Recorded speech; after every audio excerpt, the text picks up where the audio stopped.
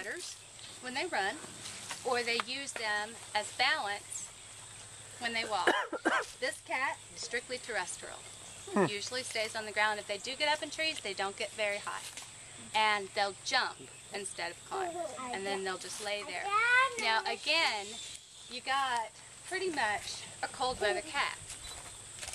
Alright? A tail is just something that's going to get frostbit. It's more that you have to keep warm, right? So, hence the bobtail. They don't need it and it can kill them. So they have a bobtail. And he's actually been quite friendly today. This behavior, he's usually growling, or we call it blurbling. Really letting me have it, but he's decided that he just wants to mark his territory today. Is he full grown? He's been here about, I think about a year and a half. Now bobcats